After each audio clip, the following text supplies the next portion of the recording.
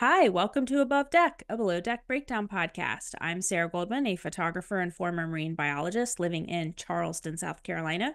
And joining me is my co-host and college roommate, Kelly. Kelly Busby, former radio host and current volleyball mom, coming to you from my home studio in Columbus, Ohio. Together, Sarah and I hosted the Socks with Sandals radio show on WFAL in Bowling Green, Ohio, and we are back again this week to discuss Below Deck and our love of all things Bravo. Today, we'll be discussing Below Deck Med Season 9, Episode 11, The Perfect Storm. Here's your recap. The stews struggle to serve difficult guests, and Aesha has to explain what a fish knife is. As the guests get more demanding, Captain Sandy has to step in. Sandy gets some sad news from home, and Ellie invites Joe on a date. How'd you feel about this episode, Kelly? I was kind of excited about it, but I kind of felt like it was meh. Like Yeah. it was almost uncomfortable between the guest's behavior and then Joe's behavior in a way. So it's just agreed. it was all right. So when the episode begins, it's 4 hours before the guests arrive. Remember, they have already left the dock. Now, also recall that there has been a change made in laundry where Ellie's only going to be washing the rags and towels and stuff. Right. Now, Ellie is convinced that nothing will change with the screw-ups happening because the problem has been Bree all along. Kelly, what did you think was going to happen? I think this new system will show that Bree is not 100% the cause of the issues in laundry. I think this is going to iron out everything. Yes, pun intended. With any issues within, but so hopefully they could put it to rest. I mean, Bree is still Bree. So yeah. I was thinking that there would still be some missing items of clothing. Oh yeah. I'm just hoping it's not as bad. Right, yeah. So Gail gets to drive the tender in to pick up the provisions, and Joe helps her with the docking process, and she's so proud of herself, and I'm proud of her too. Love it. So some balloon sculptures arrive at the dock. You would have to drive so slowly for these not to blow out of the boat. I mean, I guess you'd have to tie it down, but can you imagine that would just be like a big sail? Yeah. I was impressed by the balloon arch. I mean, it's cool. I'm surprised that balloon arches are my arch nemesis. I'm just going to say it. Like they are, everybody wants them, but they don't realize how much work goes into them. But I was truly surprised it was already put together.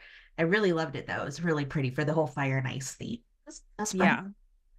So Bree trying to put her epaulets on her shirt after she's already wearing the shirt is kind of a metaphor for her work this season. I think Aesha said, "You make things so difficult for yourself." Yeah. Bree. So I mean, I've done stuff like that too. I'm always putting something on and then I'm trying to like cut the tag out of a shirt or something. Like, why don't I just take this off? Exactly. Try not to cut your hair. Yeah. Yeah. So Ian and Nathan go pick up the guests who are not excited to be getting on a quote fishing boat. Those are their words instead of the yacht. Okay. Now, these are some rich bitches because they have Birkins. And as they approach the yacht, someone says, "I hope they have mother of pearl spoons." I don't know. I don't know about you, but like if I had a red flag, I'd be like, come on, mother of pearl spoons. I know they're doing caviar and bougie things, but come on. Mother of pearl. Kind of mother of something. I don't know. So one of the guests, Mike, is an ex-NBA player, and Ian has set up a basketball hoop for him on deck. And Aesha asks him to put the ball in the hole. Go sports. Sorry. I think it's so cute that they thought he would want to shoot hoops on vacation on a yacht in the Med. YOLO.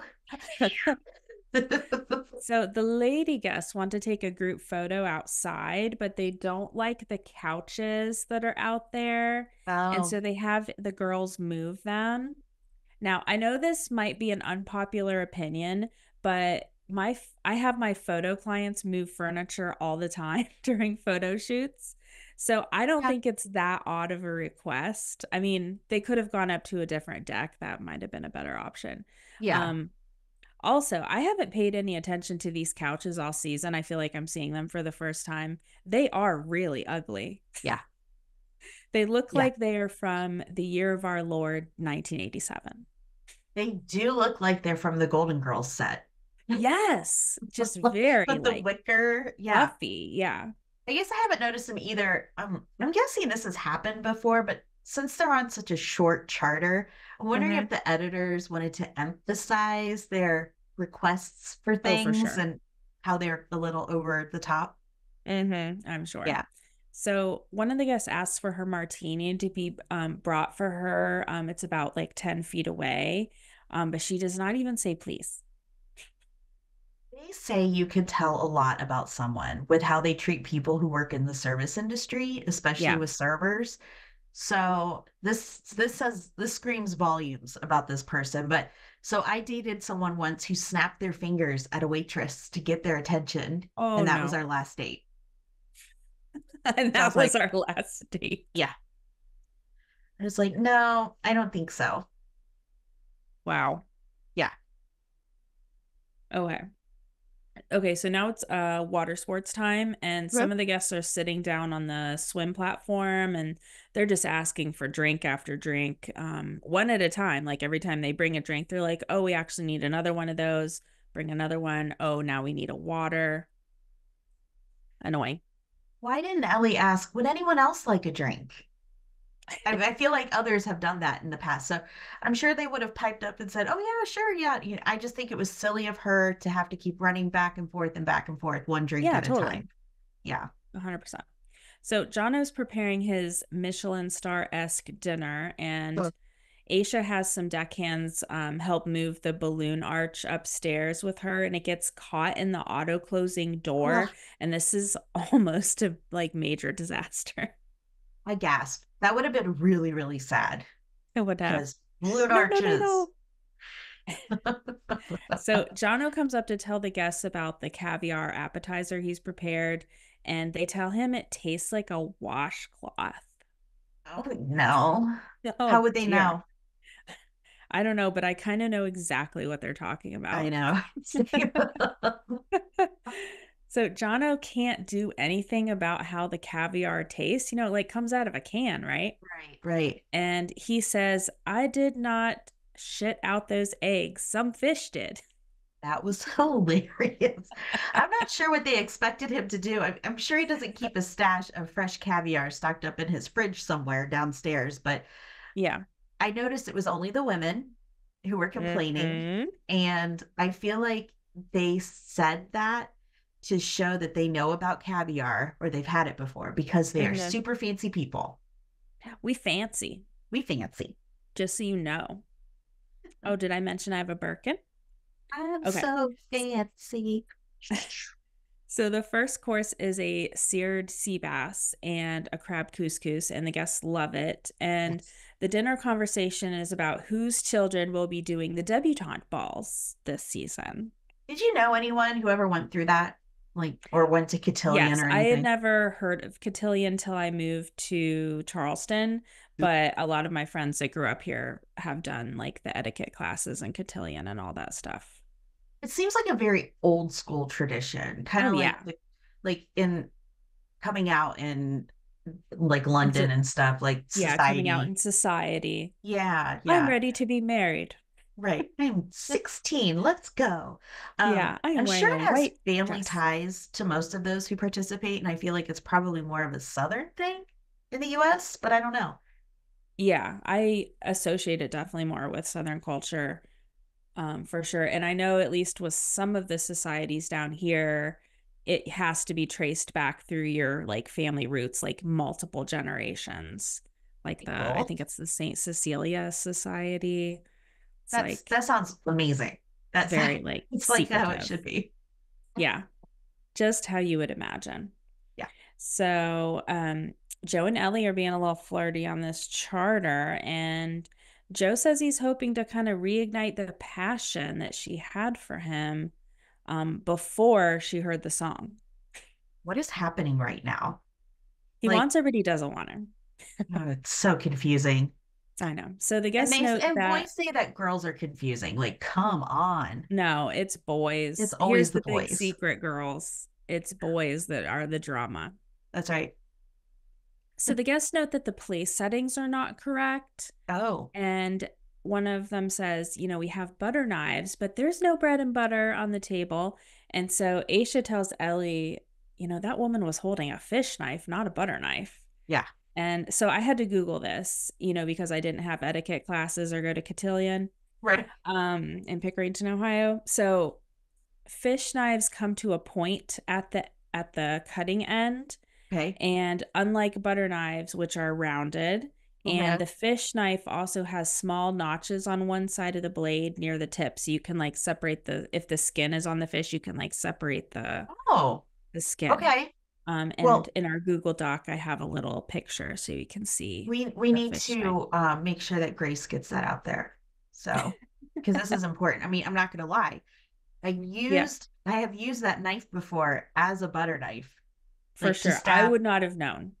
to It stab looks little like a balls butter of knife. butter.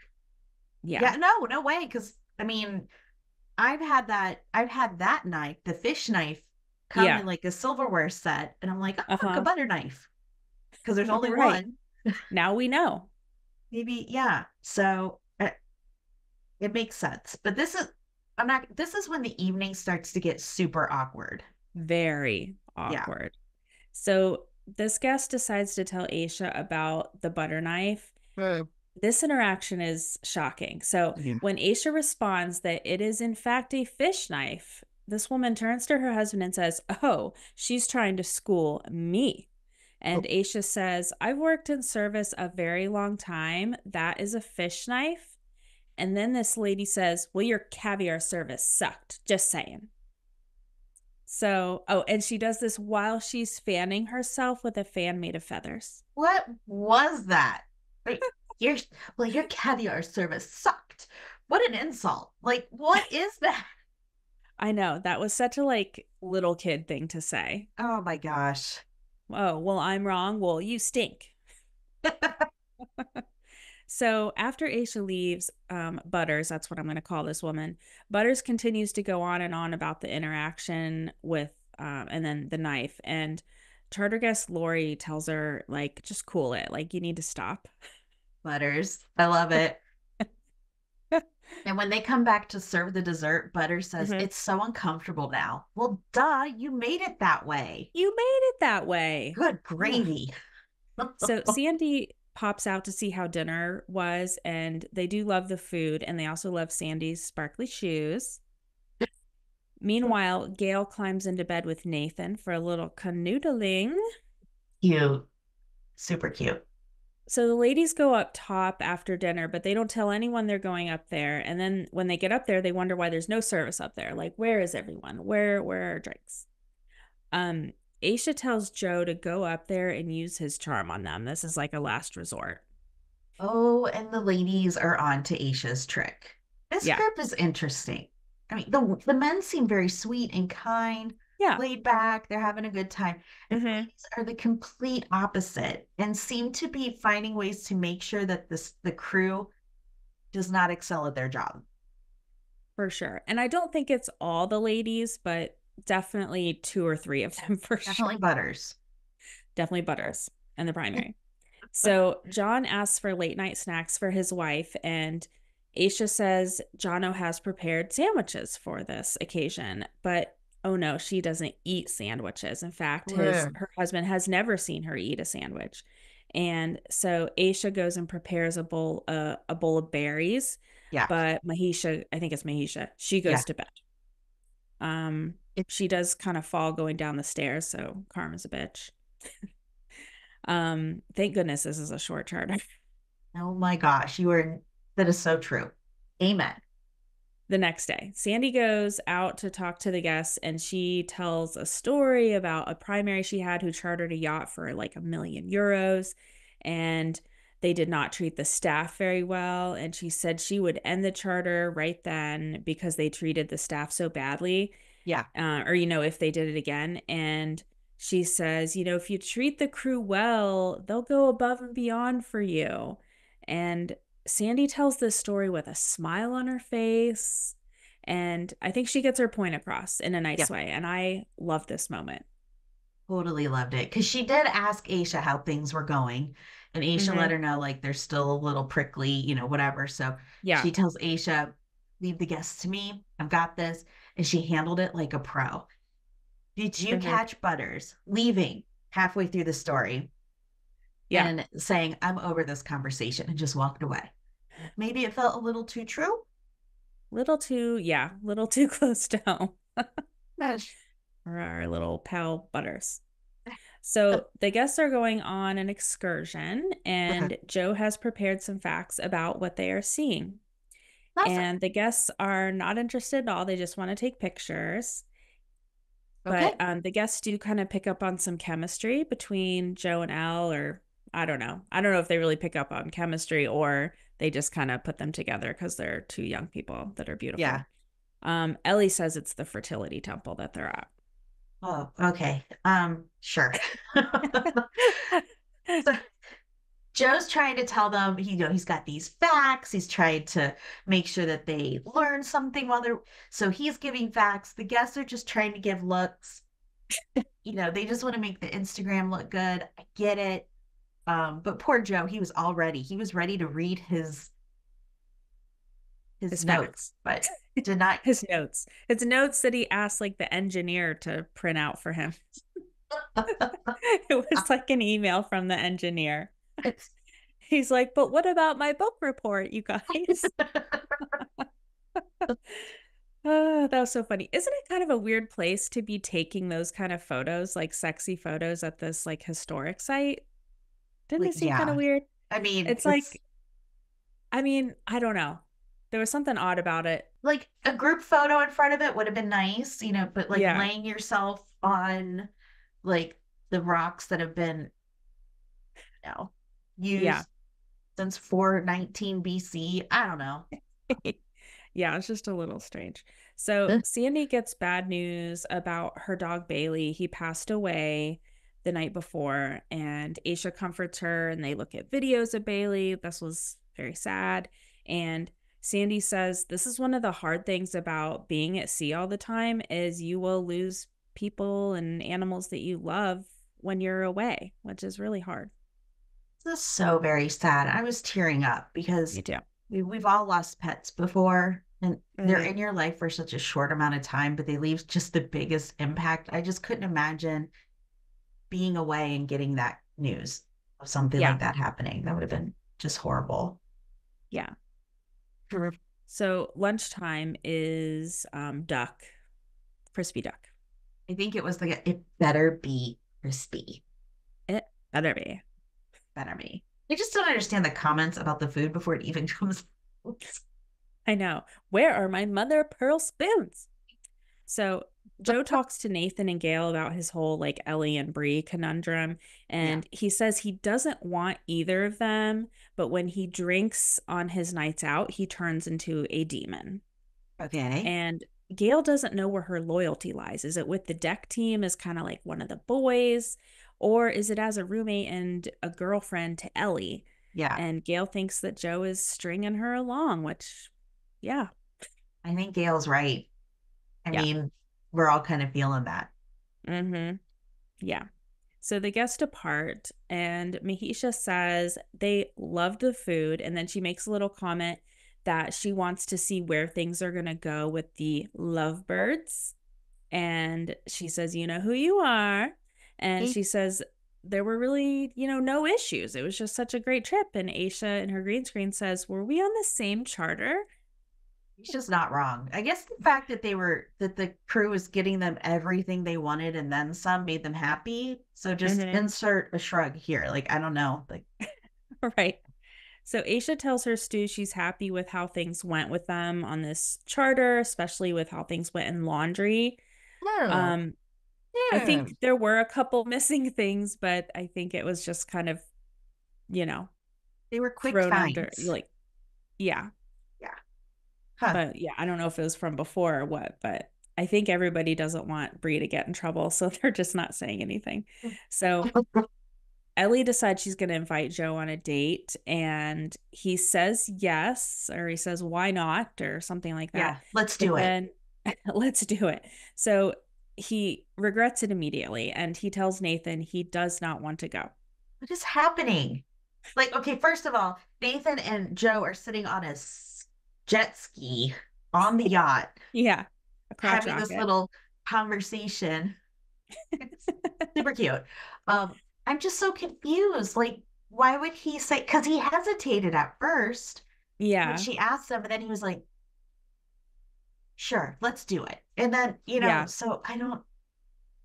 I I don't mean, know. I mean, he could have said, "Oh, I think we should just, go out with everybody," or, yeah, So yeah, I don't know. I get, he felt put on the spot, I guess. I get it. Absolutely. So, and he didn't want to hurt her feelings. Okay, so And the he tip has meeting. every right to change his mind. That's right. So Sandy asks who the lovebirds are at the tip meeting, and they all kind of play dumb and say it's different people. She said she didn't care, which is Hmm. probably true, but she definitely would have been keeping a closer eye on him. Yeah. Sandy wants to know. Yeah. So the tip is good for a short charter, 20K, and thank Wow. goodness for that. Those guests were so rude. I was kind of shocked actually because that's a whole lot of cash to get for such a short charter. But I will tell you, that crew deserved every dollar they earned. 100%. Yeah. So Ellie asks Joe if he's excited for their date tonight. And he comes in, sits down on her bed to chat. And he tells her he feels a lot of pressure and he doesn't want to go on the date, or he doesn't want to date, something like that. And yeah, that's where the What just episode happened? ends. What just happened? I know. Bit of a cliffhanger. So I bet she's gonna try to talk him into it though. Yeah. Interesting. It's going to be interesting. They didn't really show what's going to happen next week, or did they? Yeah, there was a little thing. I'm trying to remember. Oh, there's gonna be a leak with the cabin leak. Well, that's right. I'm not sure what else, Yeah. but Well, it's going to be an interesting episode, I'm sure, for the next one. yeah, it looks exciting. So we'll see how that goes. All right. It's time for our segment, Acting Like Aesha, where we attempt to say an Aesha quote like the Kiwi Queen herself. I'm Aesha. Everything, everywhere, all at once. I'm Aesha. Everything, everywhere, all at once. You're good. Okay, here's one Love for it. you. All right, it's one word and it's 1 second long. Okay. Okay. Hello. No. Good. Hello. No. That's what I'm going to start saying to people all the time now. Just like that. It's different than my hello, la la La la la la. from Seinfeld for you young people. Uh, It's time for Hot Tub Convo, where we discuss what's happening with our favorite Below Deck cast members. Sarah, season Yeah, 10 of Med is filming. it is. I'm so excited. Some photos were leaked this week, and it looks like it's a new boat. Apparently, they're in Barcelona. And do we know who the returning cast members are? I think Captain Sandy. Well, Sandy and Aesha, I think no surprise there. I Awesome. mean, Kelly, how do you feel? Like, I love to have a surprise, but now I know that there are like a couple people returning from other seasons, and Yeah. I feel I don't know whether we should share it or not, Let's not share it Okay. because I always loved like Aesha and Captain Sandy. Perfect. We knew they would be back. That's great. I think Yeah. the rest we should hold on to. Okay. That sounds good. Other people have reported, so if you do go digging and you want to do that, you can find out. But We yeah. won't do spoilers here. How about that? Yeah, I don't love that. So, Yeah. okay, I like that. So, I'm excited. Barcelona will be cool. That'll be great. Have you noticed this weekend they have Mhm. been playing Sailing Yacht on a loop? Have they? Yes. And it specifically, Ooh. like yesterday, it was season 4. So maybe they're getting ready for season 5. Well, I mean, we are more than halfway through this season. You and Yeah. I have thought that Sailing Yacht would be next. It was supposed to Yes. be now, but we think it'll be next. And so, yeah, I would think in the next few weeks, we're going to be getting a preview for the next season of Sailing Yacht. Gonna That's be what I exciting. think. Yeah, I'm excited. So Gail and Ellie were on Watch What Happens Live virtually last week, and Ellie from Fort Lauderdale, and Gail was in the Whitsunday Island. She's getting ready to do the charter season there. Fun.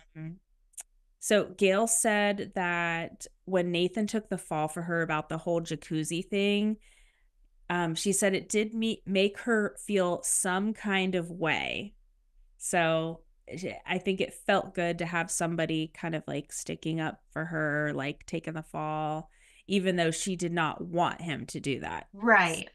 I think you're right. I mean, especially after her relationship and how he Yeah, was not for her. Like, not supportive. yeah, I just think Nathan was trying to be a team player and Yeah, exactly.